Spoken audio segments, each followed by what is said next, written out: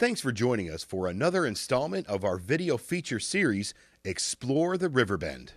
We're going to take you on a trip through the area's great natural attractions, explore our own urban legends, and highlight the small businesses that we visit day to day, and shed some light on the services that we might not otherwise think about.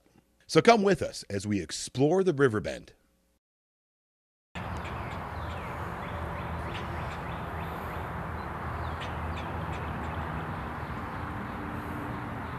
The Wood River Massacre was part of the War of 1812.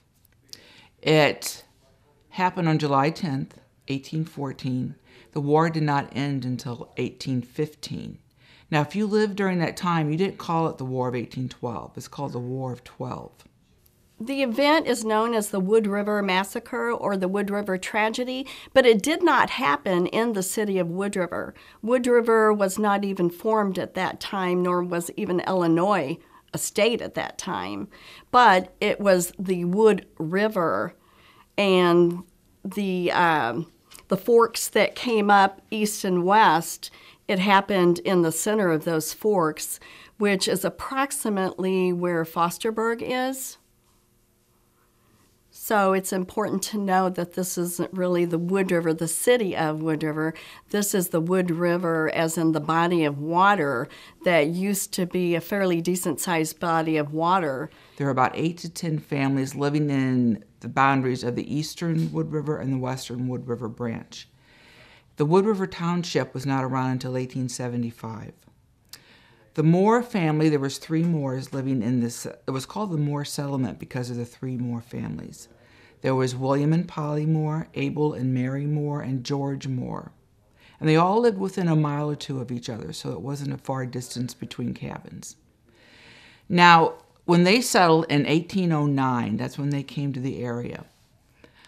The Indians were not too much in an uprising then. It didn't start until the War of 1812 started. There were a lot of family members related to each other. Polly Moore was a sister of Rachel Regan. And the reason Regan was her husband. And she was the one adult that was killed in the massacre. She was 24 years old. And Hannah Bates was a survivor of the Wood River Massacre. She was a sister of Mary and Abel Moore, of Mary Moore. They were all going to meet at Abel's house that night for supper. Now this is when the whole incident started. Rachel wanted to go back to her cabin for green beans for the supper and bring them back. Another story is she was just going home. It was about 4 o'clock in the afternoon. Her husband went to church out where real close to Bethalto Airport is today. So he's going to be home soon. She took with her 2 children. Elizabeth or Betsy was 7 and Timothy was 3. She had William and Polly's 2 sons, John and George, and she had Abel and Mary's 2 sons, Joel and William. And also the 15-year-old Hannah Bates went along. Somewhere along the way, Hannah Bates turned around and went back. She either had a blister on her foot, which was hurting her, or she had a premonition something bad was going to happen. She was, you might want to call her the survivor of it, but she never witnessed anything. The family, the children never came back, so they all started looking for them. Now, the Indians, a band, I've read anywhere from 7 to 11 Indians attacked. They were all scalped, they were all stripped of their clothing, and they all had gash wounds on either side of their face from a tomahawk. When they found the body, William came back from camp. He was stationed at Fort Butler, but he came home for the weekend to see how his family was doing. He went to his home, no one was there. So he went on to Abel's house where he thought for sure they were all gathered. He found a body lying on the ground. He didn't even know if it was a male or female. He had no idea who it was, but he knew Indians had killed the person. So he went up to Abel's house and spread the alarm that an Indian attack was on. Now you have to remember back then, it's pitch dark. If you didn't have a full moon, you couldn't see the hand in front of your face on a small trail. So when I first heard, he didn't even know if it was a male or female, who it was hard to believe. But it was so different then than what it is now. This was not an isolated incident. The American Indians were with the British in the War of 1812 against the United States. And so the British were encouraging local tribes to to start these sort of incidents between them and the settlers that lived in the area.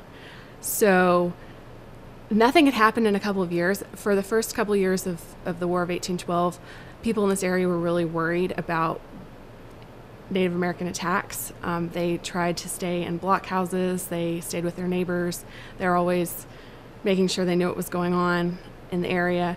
But by 1814, everything was a little more relaxed. And so Rachel and these children went off to her house from a neighbor's house that they were staying at.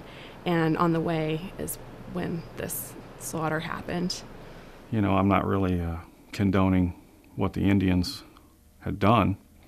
But, you know, you kind of got to step back and you got to look at the big picture of what was going on in the world, especially, you know, in the United States with the Indians getting pushed back to the Mississippi River.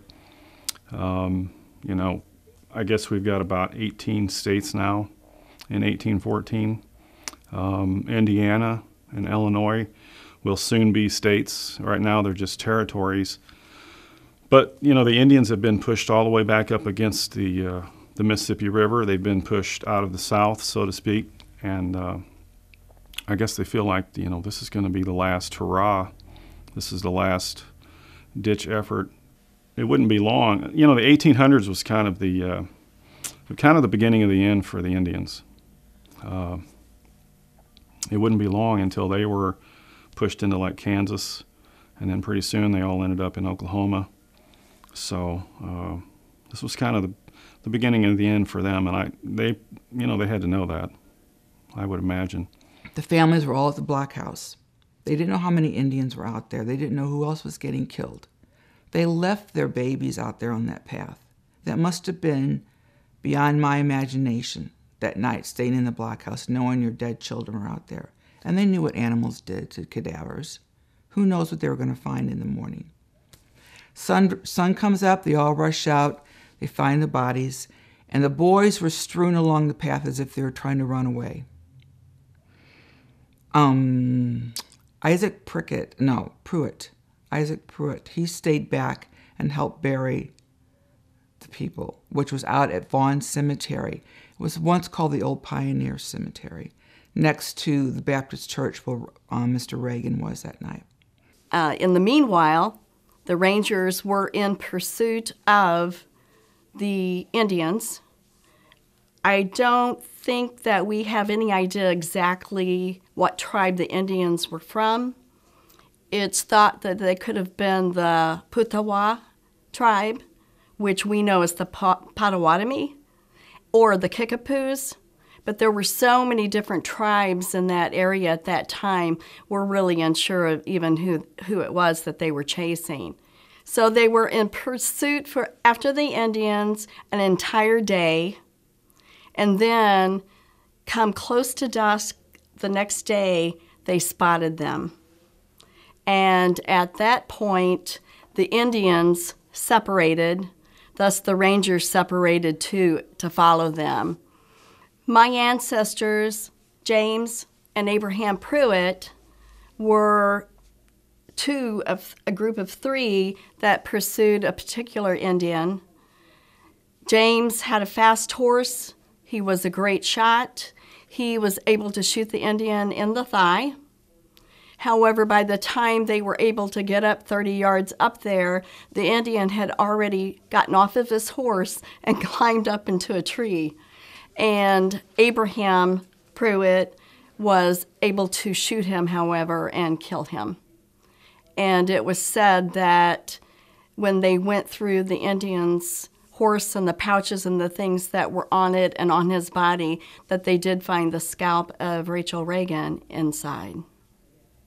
So they knew that they had actually apprehended the correct culprits of the crime. The other Indians were also caught by the various different rangers. One Indian, however, was able to escape, and he did so by diving into a water. Now, there's an obelisk that was erected in 1910 from the descendants of the Moors off of Fosterburg Road, right by Hilltop Auction House. That was on the path that Rachel took. And on the obelisk it says, The massacre happened 300 yards behind that statue, that monument. But what is behind? I mean, it's a square monument. One of the most important things that keeps our focus on history is to have something really physical to hold on to. And there are so many artifacts that survive from the Wood River Massacre. The cemetery that they're buried in is still in existence. There are tombstones both there and at the Alton Museum of History of Art. And there's a large monument that people can go to and see. So you're not just thinking about this as history, you're there with the people who died.